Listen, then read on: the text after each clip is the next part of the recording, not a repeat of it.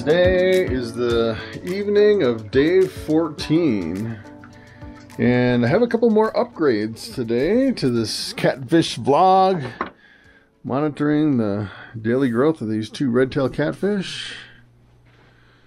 So the first one, if you look back on some of my other videos, I had this grid that had the 1-inch squares on it. I was going to put this on the bottom, and the catfish kept swimming under it. So what I did is I took some river rocks and I used a hot glue gun. Maybe that'll actually work.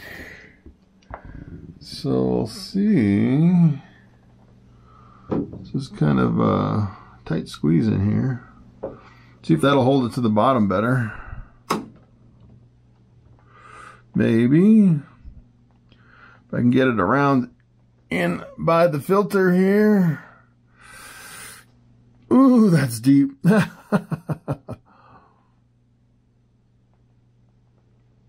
Alright, if I can keep from squashing a catfish underneath that thing. Alright. So, yeah. Got one catfish. Oh my goodness. I almost squashed my catfish. Oh my goodness. Alright, let me get this moved over here. Let me see if I can get the catfish away from it. He's trying to swim under it. Alright. Yeah, I don't want to. Alright, so there, what do you think of that? It's pinned to the bottom, pretty good. I can move it around with my net because of those rocks. Position it pretty good. Nice. Get it away from the curved sides, maybe. How about right there? Alright. So now the idea with that is, if it works, hopefully they can't swim under it. And if it's still kind of warped a little bit, if they can swim under it, I could put a few more rocks on it and kind of weight it down even more. But I figured the hot glue probably isn't toxic. Hopefully. I wouldn't think it would be. Alright, so I'm going to clean up a little bit. I see one catfish down there. I saw another catfish in the handle of the filter. He likes to kind of hang out. So another thing I ordered.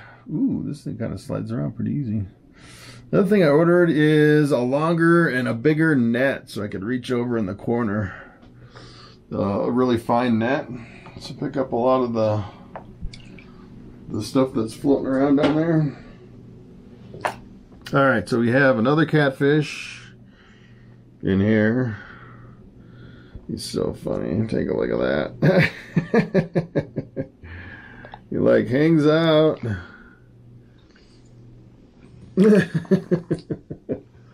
Right by the filter. Alright, had to lift up the filter to get him out. Alright. So what I want to do is I'm going to feed them. Hopefully they'll go on the grid. The other thing I upgraded, take a look at this. This is pretty cool. Take a look at this. It is a selfie stick, and on the end of the selfie stick is my camera housing for a waterproof camera.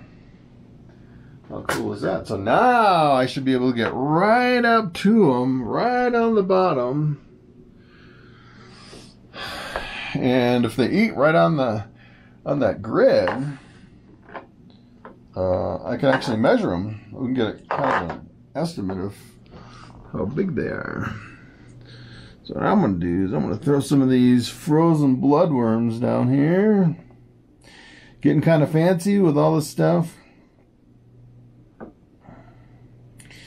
And I was looking back at the video with the underwater video. It looked really good. Came out really clear, a lot clearer The catfish is still still put his head under the he couldn't go all the way under it, but he put his head under it, which is pretty wild. All right, so what I want to do is I want to put this in the waterproof housing, and we'll take a look at these guys. Look, they're like after each other. That's pretty crazy. All right, so we'll do a little underwater video. Maybe I can move that to where it doesn't have a little gap on the side. I think it's because the bottom of the hot tub's just not flat. And then we'll do an update tomorrow.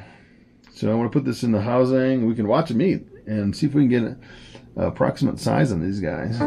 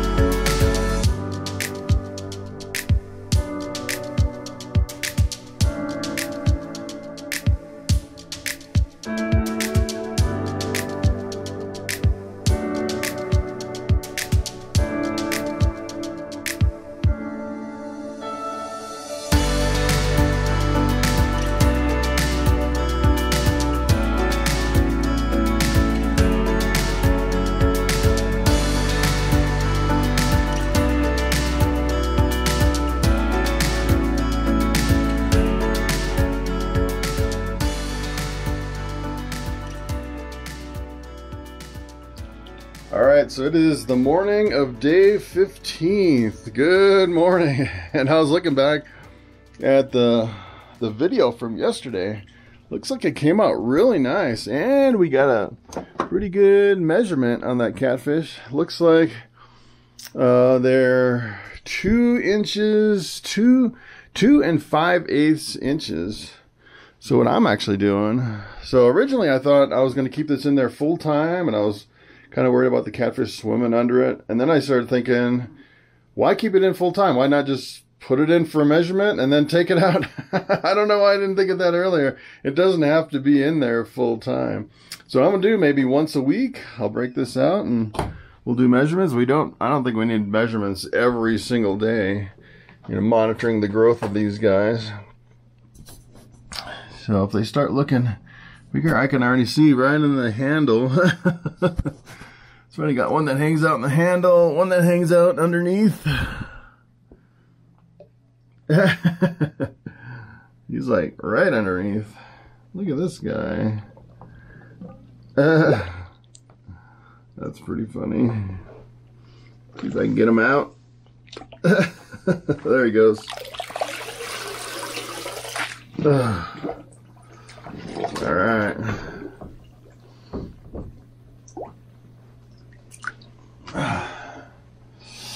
All right, so I'm going to clean up a little bit and feed them for day 15.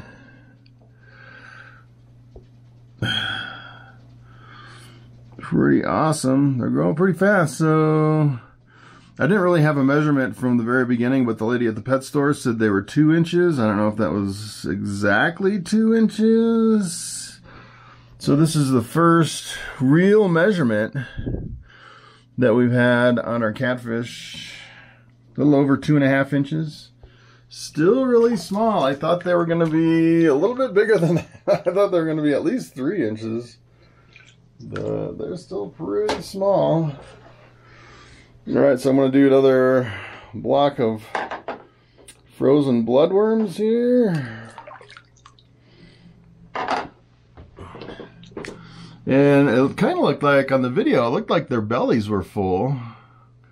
I think. I'll have to go back and look at that video. But you definitely want a full belly on these catfish, but you don't want to overfeed them. I've seen a lot of people that can kill their catfish from overfeeding them.